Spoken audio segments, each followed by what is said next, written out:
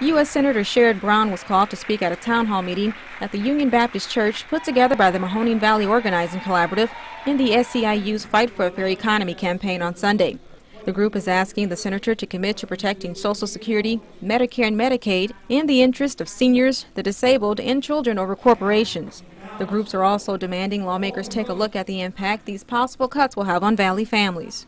When you look at what's happening in Washington, the conservative politicians in Washington don't want to close tax loopholes on the oil industry and the Wall Street. A lot of the Wall Street hedge fund operators but want to cut Medicare and Social Security, and we're going to stop them. Less than a month ago, the MVOC hosted a similar meeting, but this time they not only welcomed state lawmakers but also federal.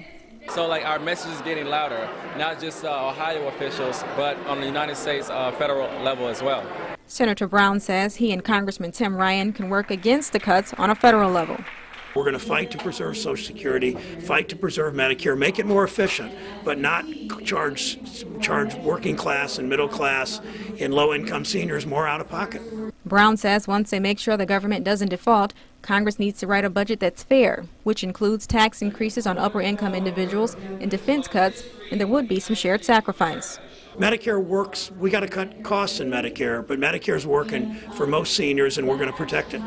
Reporting in Youngstown, Miriam Hobbs, 27 First News.